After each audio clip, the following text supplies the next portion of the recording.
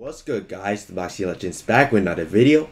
In this video today, guys, I'm going to be showing you guys the new Roblox Studio. So apparently I heard that Roblox Studio been like improving and stuff like that, and apparently they got like a new design on their start page. So like when you load it up, there's going to be like a new design, and today I'm going to be checking that out. Let's open Studio and see what they did. Gonna open this up. Roblox Studio, so that's the same, but as you see when we log in, it seems like everything here is new compared to before. I remember before, like, it looked like really old. I'm gonna look for a picture in a bit of it, but you guys can see everything looks new. It's all redesigned and modernized. For example, you could see over here on the side they got like new icons and like new like options too, because I think the templates used to be on the top but now it's on the left. And also they have archive too, and they have an option over here for a new file. And yeah, they changed everything pretty much. Let's take a look around the page. They have an option now for my recent experiences. So remember when you open Studio and it used to pop up with templates only or experiences?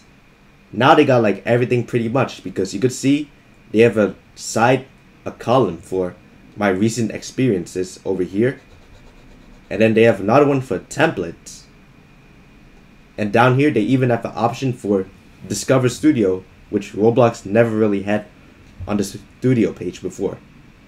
So you can learn how to build games on Roblox Studio now besides the dev page. So yeah, this is pretty cool. Let's try clicking CO and let's see how it looks. You can see the icons, like the way like they format the page is all different, and to me it looks better. It looks more organized, better to see too. Yeah, it's pretty cool. Let's take a look at templates now, and they still got the same basic templates. They released 3 this year though, 2024. The platformer, the laser tag, FPS system, and I'm pretty sure they released the racing this year too. And yeah, it's pretty cool, guys. And archive, these are the games that like you don't want to make no more. It's crazy.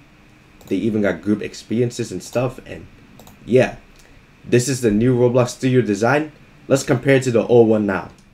And this is how Roblox Studio looked back then, as you guys could see. You can see it over here on the left.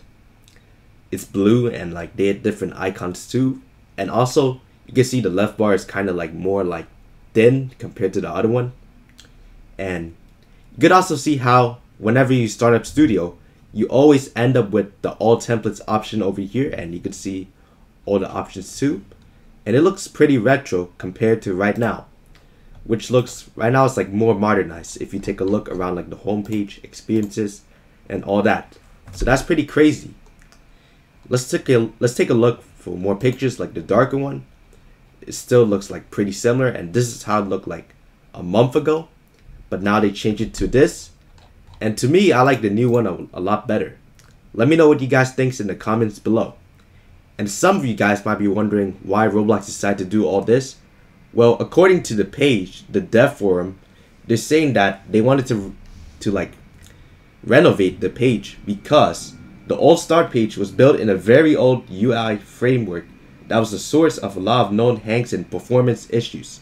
So basically Roblox wanted to like fix all the glitches and stuff, so they made the new page, and they wanted to like make it like updated too, not outdated, because obviously we want new things, not old things. But yeah, that's pretty much it. Hope you guys enjoyed the video. If you do, smash that like, smash the subscribe button, and I'll see you guys in the next video. Peace.